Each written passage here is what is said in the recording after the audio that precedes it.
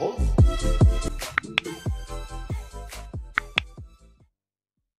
know y'all wondering because I've never ever, aside for that one vlog about 2 years ago, I've never ever recorded where it wasn't full lights. But today we shall discuss how to thoroughly shower, how to shower with restrictions. The reason being is that one, I can't tell you why I'm not in full lights, but I will share that later on down the line when I'm allowed to.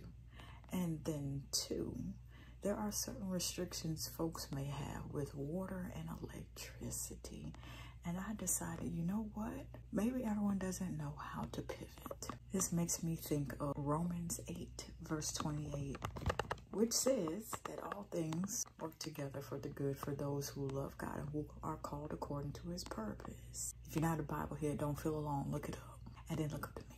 So the first thing to remember about being under restrictions, specifically with showering, and you can apply and pivot these same rules in case you're being restricted from baths or restricted to certain time frames or how long or whatever it is. Whatever the restriction is, I need you to remember first things first. Here's the first step before you start anything, that anything is possible because nothing is impossible with God. That's all. The second rule is you need to make sure you have your key showering and or bathing products in order prior to going into this bathroom at which you are looking to take your daily shower. It's time for you to take the shower and or bath. So make sure, for the ladies, make sure you have your feminine hygiene. I'm trying to see if I can find something, but that's okay. Make sure you have your main body wash or bar soap, and make sure you have what you're going to bathe with, washcloth or shower loofah. If I were you and you were underneath restrictions for any type of water, for any type of electricity, I would opt for a washcloth because one, it's reusable.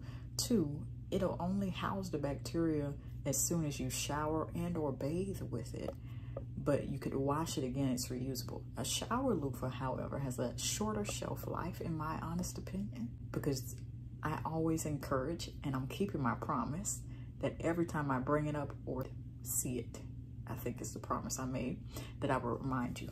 Although I am out of shower loofahs, which means I don't buy them anymore, max 2 weeks, switch them out. I know you're probably wondering why. They house bacteria.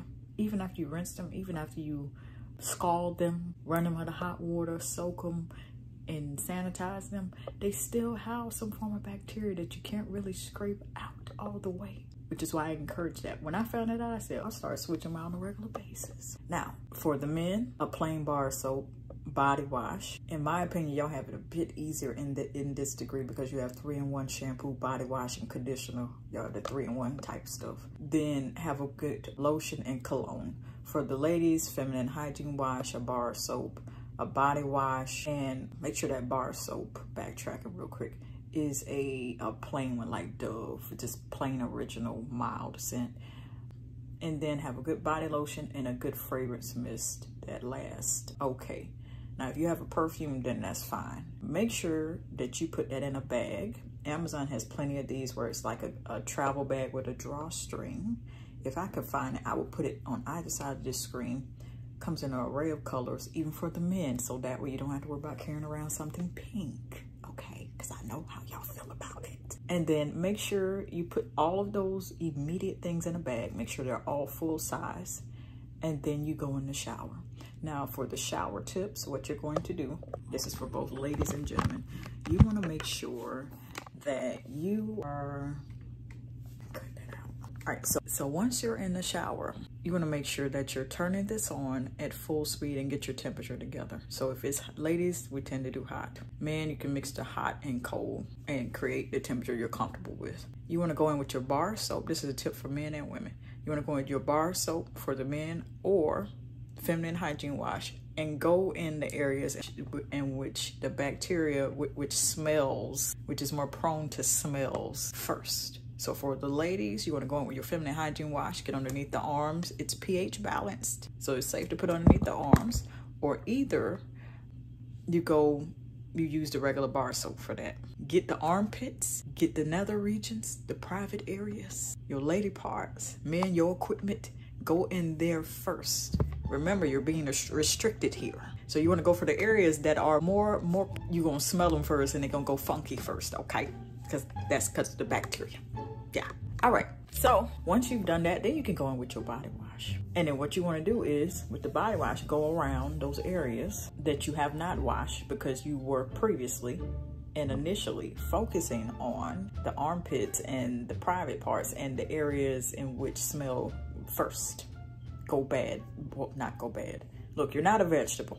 Okay, you don't spoil, but there's bacteria that causes funk and it causes the smell. Go in with the body wash to get the other areas after you've tackled the armpits so you don't have armpit cheddar. My little joke there. Corny, I know. And then go in with the private parts and then wash your butt and in between there. Okay, just say no to that and wash it. Okay. Go in with the body wash and go around where you washed with the armpits previously. With all the body wash behind the ears, chest, navel ring. Do that with a bar soap, but you can still double wash or wash it with body wash too. Do that as well. Then when it comes to rinsing, you rinse strategically as well. Rinse in the exact same places in which you had to use the body wash around those areas that were adjacent to where the funk tends to be the most prone, the armpits and the private parts and manual equipment too. By the time you finish this, it should be a good 30 to 45 minutes. But if you have shorter time restrictions, what you want to do is use the bar soap for everything and then rinse. Or use the good body wash and get a plainly scented mild body wash and then do it that way and still use the same exact technique of going in the areas that are more scent odor prone, like the armpits, the private areas, your navel, behind your ears. Go with that. Behind your neck, front of the neck, go in with those first. If you're on a shorter time restriction than that, go on with that first and then do your rinsing. And then when you rinse, if you have shorter time frames, rinse in the armpits, rinse in the private area, and the man, and for the man, rinse in your equipment area, okay? And then go on and rinse everything else after. Put on your deodorant, also put that in the kit that you have. So that way, once you're done with your shower and you step out, not to mention in this kit, you not only want to put your plain bar soap, you not only want to put your body wash, you not only want to put your deodorant. Make sure you get some clinical if you can. If you can't, get some very strong that's just under that level, that doesn't mess with your armpits and make you excessively sweat and it's like you ain't put on deodorant at all. A good body, mildly scented or kind of lightly scented body lotion, good fragrance mist, cologne or perfume, and put in a washcloth or shower loofah and a good towel.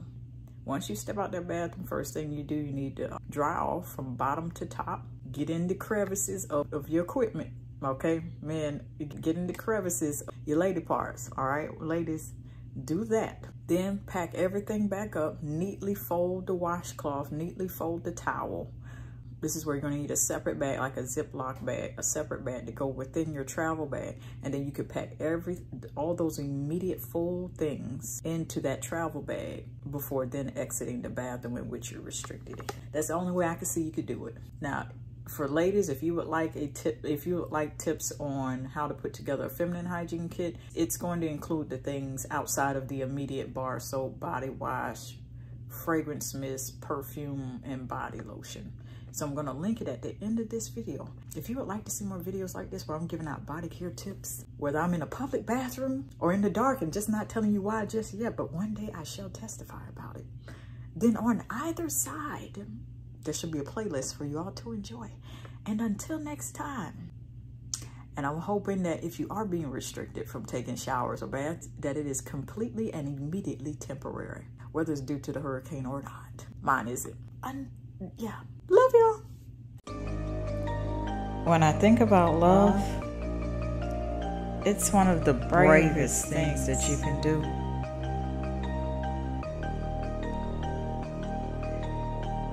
It is patient, it is kind, it does not envy or boast, and it'll keep you on the coast of not being rude or self-seeking, nor is it easily angered or seething mad, and it keeps no records of wrongs It has no pleasure in evil, but it rejoices in the truth. And most of all,